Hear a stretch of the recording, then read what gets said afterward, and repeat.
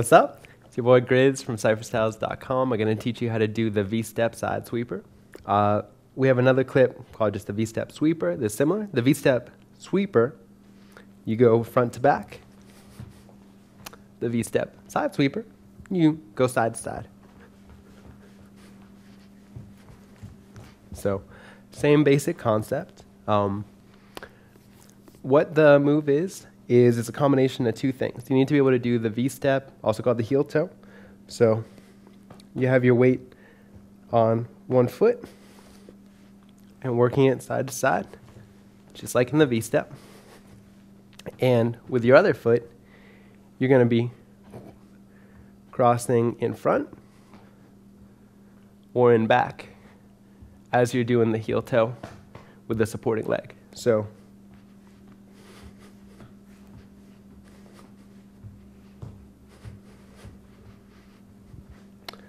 before you can put it together, make sure you have both parts isolated and down. Both the heel toe with the supporting foot and the side to side taps, either in front or in back.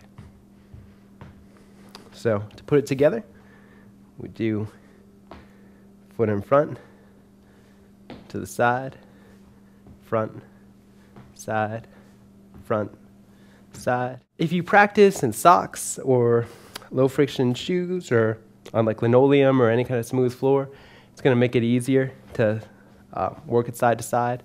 You're going to have less friction. If you're having trouble balancing, you can start out practicing with a wall or a chair or something like that just to get the heel toe down, get that balance. And once you get pretty comfortable tapping in place side to side, either in front or in back, try to put a little bit more weight on the traveling leg.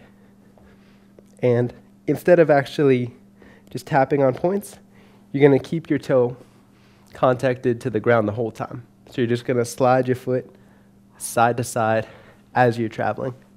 Makes the move look even smoother and slicker. But you got to get the taps down first, because that's a little bit easier, because you're going to have less friction with the ground, so it'll slow you down less. We teach another lesson called heel drags. Basically what that is, you're just going to slide your heel or the side of your shoe across the floor while you keep the other foot fixed and supporting you. So slide, slide, just like that. And if you're using the side of your shoe or your heel, you're not going to get much friction on the ground, so it's pretty easy.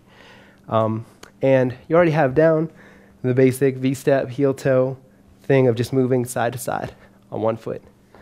So a cool little trick where you can put that together with a side sweeper is as you're traveling side to side, you can basically do the heel drag as you travel. So you want, when your back supporting foot is pointing out, your foot's going to be coming in the same way, gliding across the floor. And then when you switch your back supporting leg, your traveling foot that's moving is going to point the same direction. So just like that, just nice and easy. It's kind of a rocking motion.